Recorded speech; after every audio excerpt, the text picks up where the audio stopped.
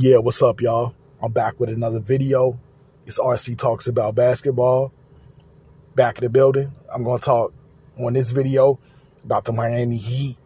We're going to talk about the season overview and the future outlook. Y'all know how we do it. And before we get started, let me bring it back one time. Y'all see me out here grinding. Y'all know what I'm doing. Y'all see me out here grinding. It's what's for winners. So let's go. The Miami Heat, they finished last season 44-38 in the Eastern Conference. They would make the play-in. They would lose to the Atlanta Hawks the first game, but they would beat the Chicago Bulls and enter the NBA playoffs, Eastern Conference, as an 8 seed. And we all thought they would be hitting the road after they met the Milwaukee Bucks in round 1. But that did not transpire. That of which did not occur. What did transpire was the Miami Heat came out like world beaters after Giannis Antetokounmpo got hurt. Jimmy Butler decided to go nuts like planners. Jimmy Butler, I said Jimmy Butler's at first, but it's like it was 5 Jimmy Butlers out there because Jimmy Butler just took over. Never did he shine as hard as he did throughout the playoffs as he did against the Bucks. I mean, we could say maybe at times against the Knicks, but he sprained his ankle. And, that was that, but he bounced back from that as well. But Jimmy Buckets was lights out against the Bucks, and they were able to surprise them and take them out in 5 games. And from there, Miami just kept the good luck rolling. They just kept on rolling. They rolled through the Knicks. They almost blew it against the Celtics. I think they took the foot off the gas a couple of those games, let the Celtics back in, but all playoffs long, the Miami Heat would persevere and get all the way to the NBA Finals with great contributions from, of course, Jimmy, but Max Strus, he contributed. What's the guy's name? Gabe Vincent, he contributed big time. Bam Adebayo was really balling at times. This was a Miami Heat team on a mission. Hard workers, determined to get theirs. And what it did was it gave Max Strus and Gabe Vincent nice paydays at the end.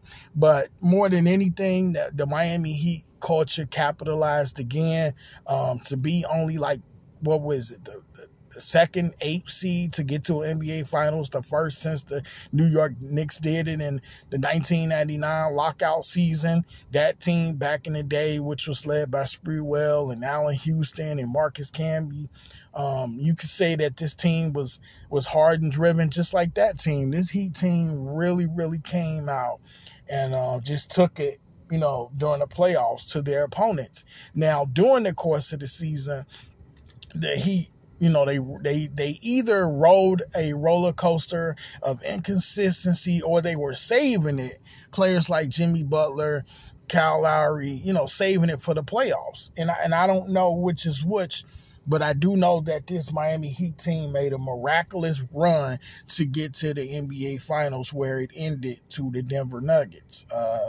And I just think they just ran out of gas, and I just think, the Denver Nuggets was just trying to guarantee that when the Heat got to that finals, that, hey, Cinderella, you ain't leaving in your glass slippers, you leaving in a hoodie. And they just basically took care of them.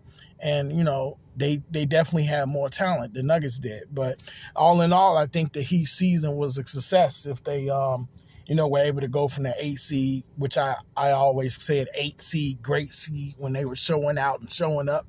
But I think the season was still a success. But what I don't like for the Miami Heat is just when they got to the finals, Jimmy Butler wasn't as dominant looking as he was throughout the playoffs. And I just think maybe it was a combination of weariness, just wearing down from carrying the team so much, even though he had tons of help. His ankle was sprained, so maybe that's catching up to him, perhaps. I'm not making excuses.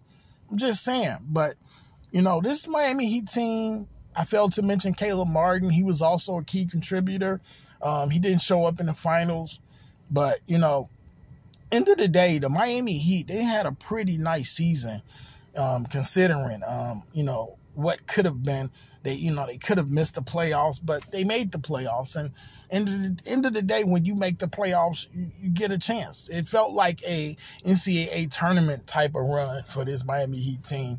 But, hey, brilliant job to the Miami Heat. Really, really just persevered through the season. That's the perfect word. Jimmy Butler at 33, he's going to need some help. And that's what we're going to talk about right now. Damian Lillard wants to go to the Miami Heat, guys. But there has been not much traction going on. And the holdup is maybe they just don't have enough. And I think the truth of the matter is they don't have enough to get a deal done. Like Nikola Jovic, one letter away from being Nikola Jokic in terms of name. It's not enough. Tyler Hero, it's not enough. Duncan Robinson, it's not enough to get a trade done. So, what will Miami do? Will they be able to get other teams involved? Maybe a third team? What are they going to do here? Because they definitely need another superstar. Jimmy Butler is a superstar, but I just think he's not your number one option type of player, and that's no knock on Jimmy. He really lit it up. I give him all the props for that. He can really do his thing out there. But I'm just wondering, does Miami have a path to get to Damian Lillard on the Heat? And even so, will you give up too much? And they still need a big man. Like, Bam is fine, but they need a big man that can do the dirty work. Can that be Thomas Bryant, who they acquired? Will Thomas Bryant really go and play some minutes for the Heat? And will he really be able to contribute for this team? It's interesting to see if he will. He got his championship ring last season with the Denver Nuggets, but he didn't really, have any effect on them winning.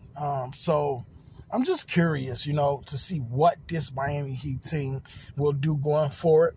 In the draft, they were able to pick up Jaime Jaquez from UCLA. I'm a big UCLA fan. He's a really hard-working guy, scrappy, savvy player. He's going to contribute in any way that he can. So that's a really good pickup if they don't end up packaging him in a deal for Damian Lillard. I'm just wondering, like I said, the Miami Heat's future is pretty much predicated upon them getting another superstar. Otherwise, they're going to be a team that just keeps maxing out as a 6 seed, 7 seed, 8 seed, just in my opinion. Do I think this team, as it's constituted, is good enough to get back to the NBA Finals? No, I don't think so. Everybody's making moves. Everybody's making trades. Thomas Bryant and Jaime Jaquez, nice pickups. But I don't think it's enough to get you to, back to the NBA Finals in the Eastern Conference that's rapidly improving.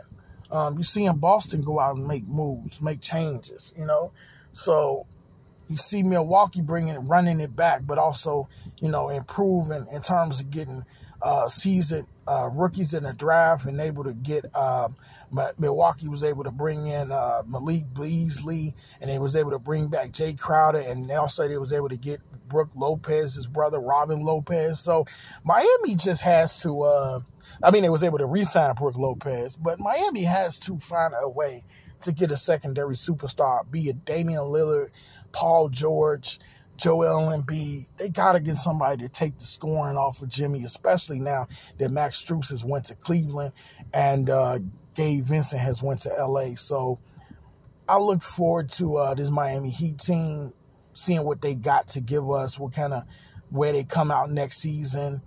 Duncan Robinson was able to have a nice playoff showing. So, he finally was able to get back in the good graces. What will Tyler Hero look like next season? Because his name has been thrown in trade. So it's interesting because if Damian Lillard gets traded to Miami, I'm going to have to do an updated team segment, or I'm going to just have to talk more Miami Heat, because if that happens, I'll be back in the flesh. So, yeah, with that being said, guys, this is pretty... Wait, hold up, slow up.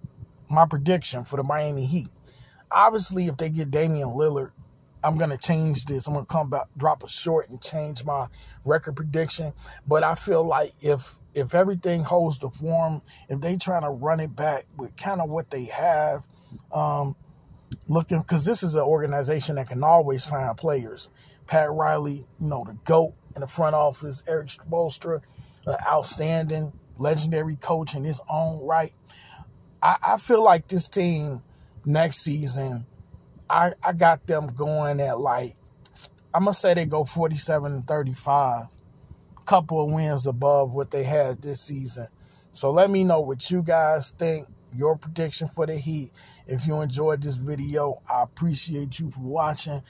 If you're a subscriber or you just somebody viewing this because you're a Heat fan, go ahead and subscribe. More content is coming. With that being spoken, I'm out of here. Peace.